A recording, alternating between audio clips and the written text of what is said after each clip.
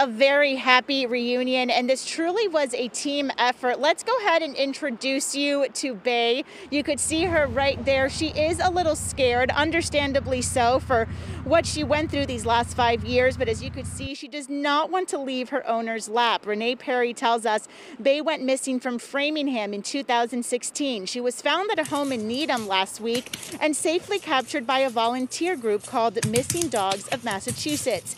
It was through Bay's microchip that they were able to track down the rescue she was from and contacted her foster mother, Renee.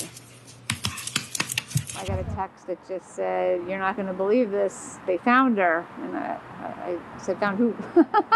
So I was shocked. We had no expectation of that. We were just blown away. We weren't sure if once we trapped her that, she would have a license and come back, like that she lived a few streets away and was just allowed out to roam. It wasn't until we saw her in the kennel and saw, she was in rough shape, but we had no idea it was this.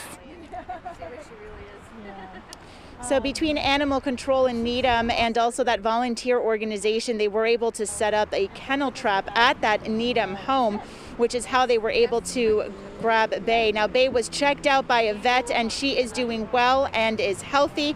And as you can see from that video, she found food while she was gone these last 5 years. She did not lack for any meals. We are live in Millbury. Nathalie Pozo, WCVB News Center 5.